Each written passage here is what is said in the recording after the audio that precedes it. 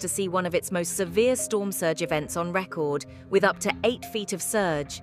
The Atlanta metro area faced one of its most significant encounters with a hurricane or tropical storm on record, with hurricane-force wind gusts anticipated. These winds could lead to widespread tree damage. State of play.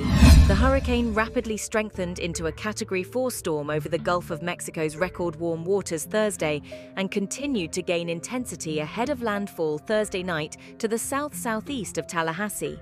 The eye of the storm made landfall just east of the mouth of the Osceola River, about 11:10 p.m. per the National Hurricane Center.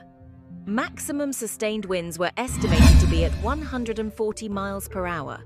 The National Hurricane Center noted the storm size was at the upper bound of all storm sizes observed in the Gulf of Mexico. Courtney Campbell.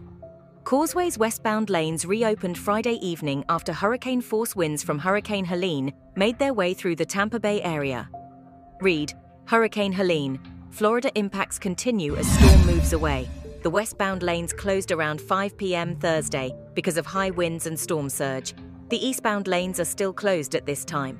Initially, police closed the eastbound lanes of the Causeway around 4:30 p.m. on Thursday due to wind-whipped waves from the storm crashing onto the road.